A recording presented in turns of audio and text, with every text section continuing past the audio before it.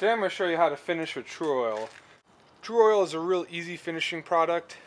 You can buy it at Walmart, Amazon, wherever. It's really readily available. That's why I like using it. You need to prep your surface first. Usually I sand down to 320 or 600 or some real high grit. Usually you want to go over 220 when you're sanding. This is a Claro walnut burl top that I've sanded down to 600. I've cleaned out all the little pieces here that had some extra dust laid in it. Sometimes you can take naphtha and wipe down the top, or a trick when you're finishing burls is you can leave some of that stuff on. What happens is it helps fills the grain as it hardens. So what I'm going to do is I've got my 2 squares. This is just an old t-shirt that's been washed a bunch of times. There's no fuzz left. Get my product and just start in one of the corners, spray it on, lay it on.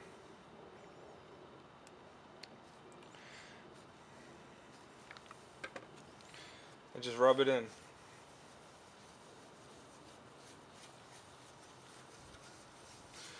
The first coat with Tru-oil is going to smell the worst. That's why I'm doing this outside. As it gasses out, it has a real strong smell. So I always do the first coat outside, and then as I do subsequent coats, the gas smell isn't all that bad.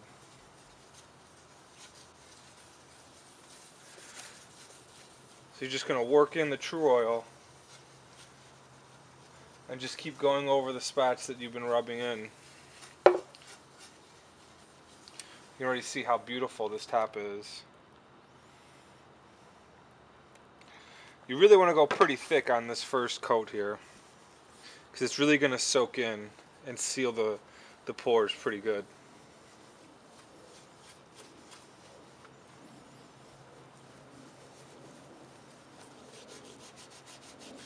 Here, I just want to make sure I get the crevices, get some of the sides, and just push all of this stuff around.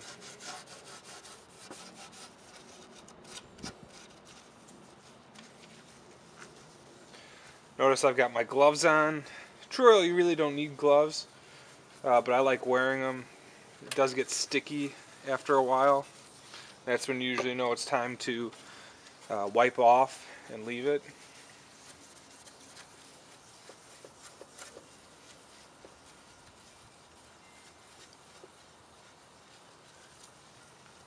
And you're just going to keep going back and forth and rubbing it in.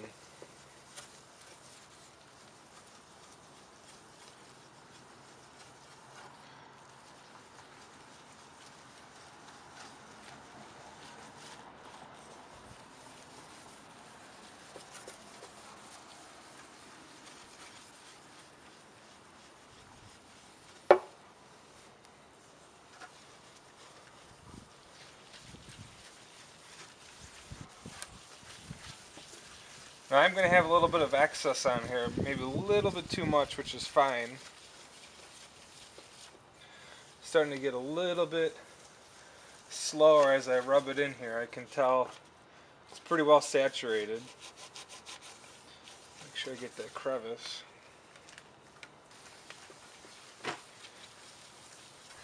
Now I can start to feel it gets a little bit thicker as you're rubbing it in, just slightly.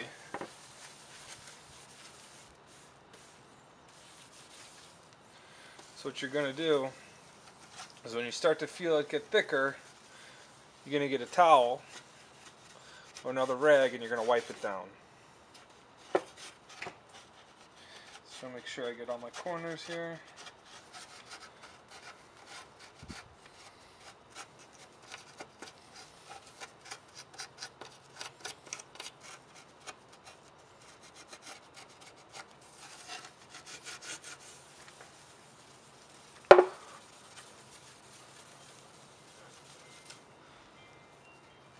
So I was going to use this for a guitar top, but this piece was so pretty that I decided to make just a little mount on the back. I'm just going to hang this in the wall in the basement. It's such a really neat piece of wood. It's got some unbelievable figure in it. But this is exactly how I would finish a guitar top. Only difference would be on the sides where you got end grained, and I'll show you a trick once I bring this back downstairs on end grain.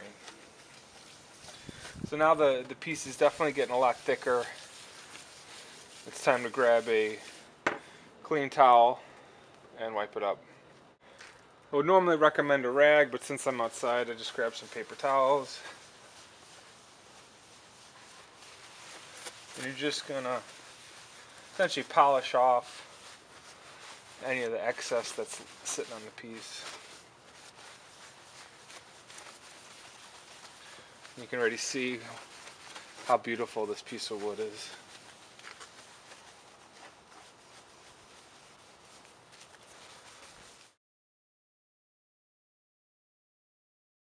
If you use a paper towel, you'll get a little bit of fuzzies. You just wipe off right there on the side.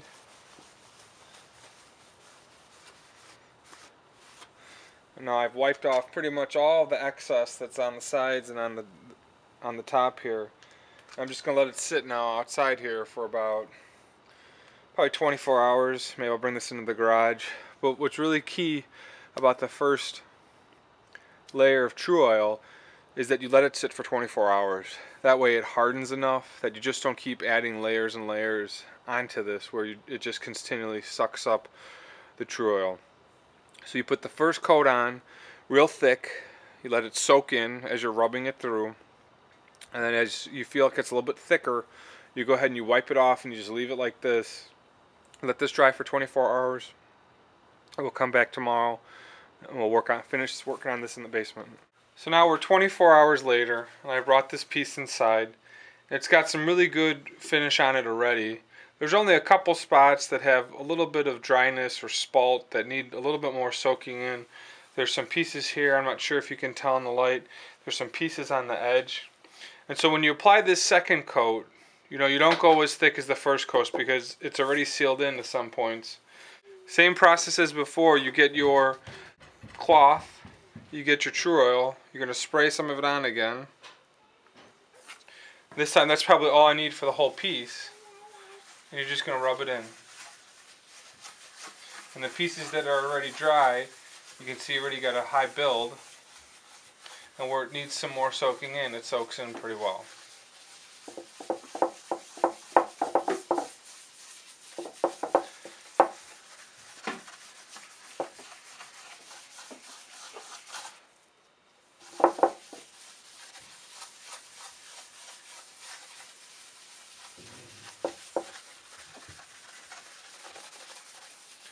Need just a little bit more right there.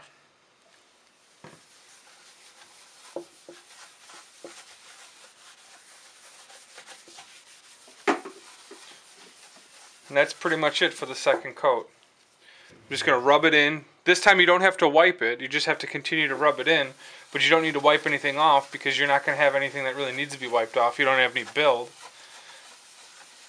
And you just want to rub this in as best as you can. Alright, now for the third coat, I'm going to do is I'm going to take some steel wool and just make sure I rub it around and get the piece nice and scuffed up to make sure I got no high spots on any of the finish.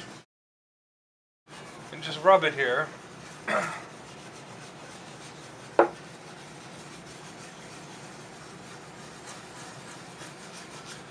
It's going to leave the finish essentially cloudy.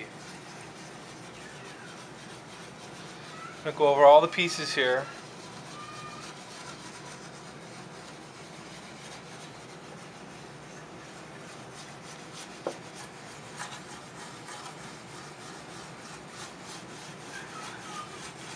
And now the piece looks a little bit hazy, which is what I'm looking for. You don't want to press too hard because you don't want to leave any scratches. We just want to make sure the piece is nice and cloudy across the board.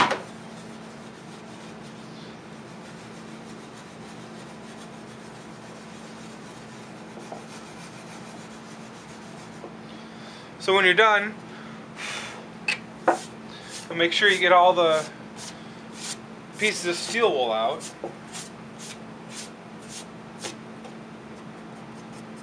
Now what I'll do now is put a third coat on And this is one's going to get really, really smooth. Alright, now for the third coat, again, make sure you've got a clean square. You get your Tru-oil, and again, you're going to put a light coat on across the piece, and now you're going to get a nice build. So again, you're just rubbing it in.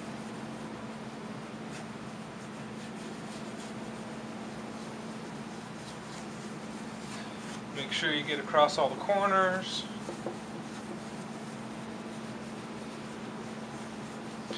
And for these last coats, you don't really need a whole lot of Tru-oil because, like I said before, it's already soaked in. Now you're just adding a build coat. Alright, now we're going to do our fourth coat. And make sure you're always using a new little paper towel each time you do this, because they get really hard after you let them sit for a while. So this is the fourth coat. I've got an incredible sheen on the piece of wood now. I'm going to do one last coat because I've got a couple little spots down here that need some more Tru-oil. So I'm going to do one last final coat, and what I'll do is I'll let it sit for a couple days, and then I'll take it to the buffer. What's nice about when you go really high in sanding grit is you have less work to do on the piece of wood. So again, I'm going to just put a little bit less this time on the piece of wood, and again, you're just rubbing it in.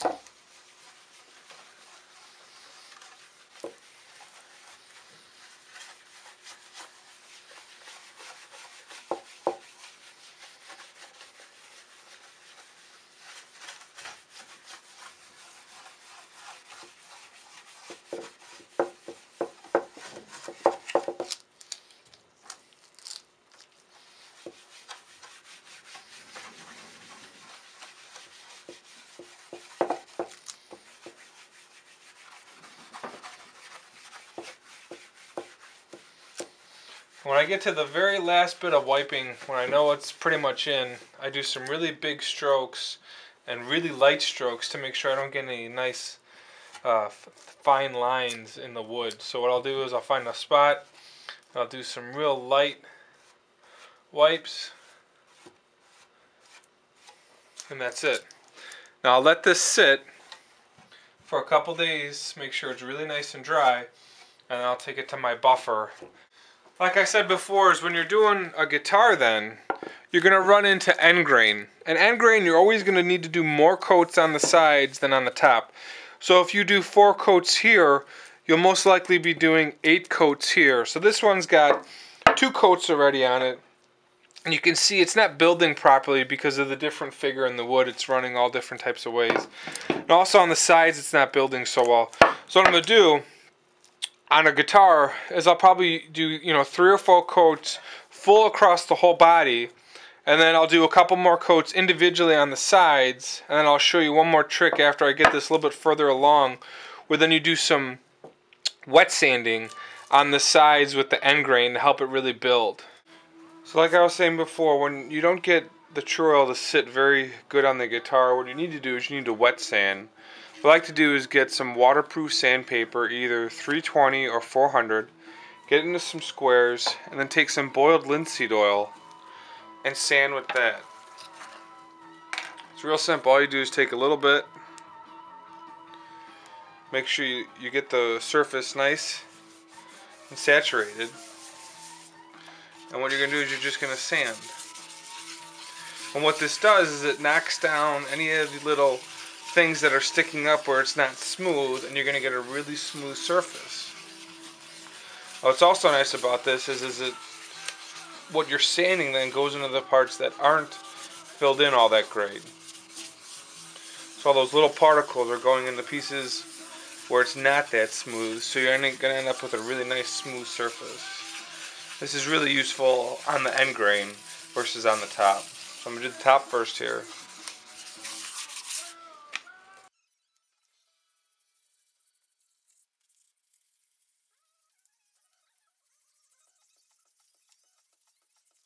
So that's the top, and what I'm going to do is just take some of this excess, wipe it off to the sides here, and then go over the sides. And this is really helpful for the end grain because the end grain is all open grain. And it'll help really fill in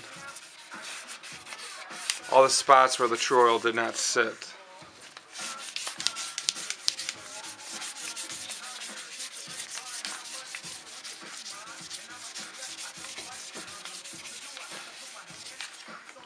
You don't have to sand really hard, you just have to, you know, go over it in a couple spots, back and forth.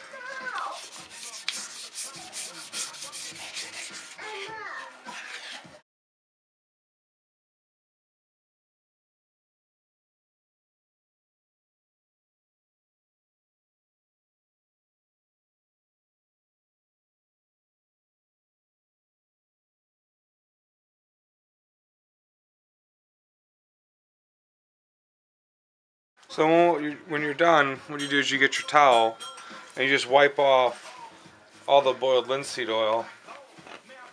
Then you let it dry, and you can add another layer of Tru-oil after that. Usually I'll let it dry again another 24-48 hours.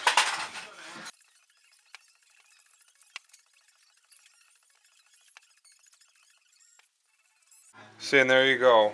All the linseed oil has been wiped off. It feels really smooth on the sides, smooth on the back. There's nothing really catching your hand. So I'll let this dry, like I said, for 48 hours and come back and put a couple more coats of Tru-oil. And I won't sand again, but this just gets the coat nice and level and perfect. So here's this piece of wood now. It's all dry. What I'm going to do is then now take this to my buffer, put a little compound on it, and get it really high polish.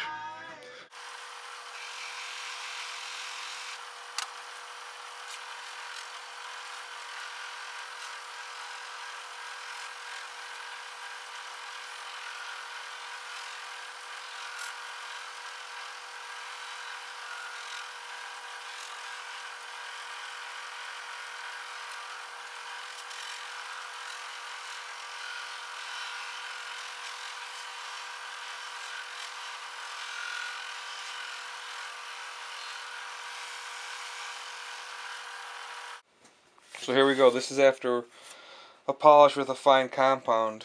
You can see it's got an awesome mirror look. All I gotta do is just get a cloth and wipe off some of the fibers from the buffing. And I've got perfect top. Looks like it was lacquered, but this is actually Tru-oil. So those are my steps for finishing in Tru-oil. I love it. I use it all the time. And this is how I get the best results.